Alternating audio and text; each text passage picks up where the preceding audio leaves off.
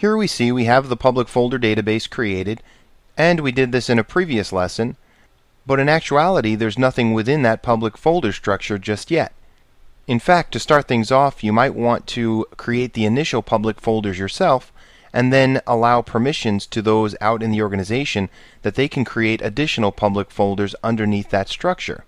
So let's say you have a company with 3 branch offices, one in London, one in New York, and one in Los Angeles. Just as an idea, you might create 3 different leading public folder structures. In the past, this would be done through the Outlook client, and here we have the Outlook Web Access client open, and you can see that we have public folders and there's nothing underneath that. Being that we're logged in as the administrator, from here we could just right-click, select Create New Folder, Mail Folder, and let's say we create our first one. Now we could continue to create public folders in this way. However, there's a new tool called the Public Folder Management Console tool that has been introduced with Service Pack 1. To open that tool, we'll go to the toolbox. Here we have the Exchange Management Console.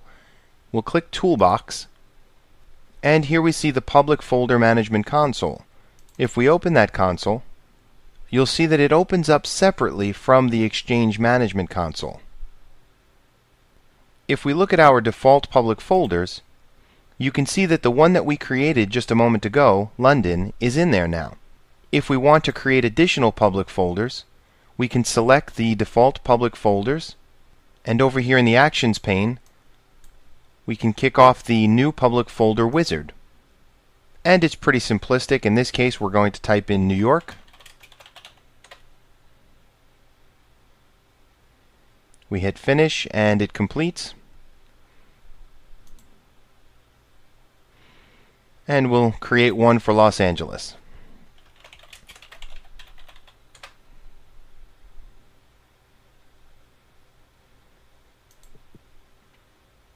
Now we don't have to stop here. We could select any one of these and create public folders beneath them. In fact, we can create an entire structure if we'd like to.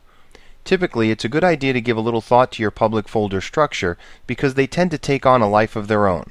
So if you organize things in a logical way to start with, then most likely as it grows it will be a bit more manageable. So we hope you found this helpful, and we'll see you in the next lesson.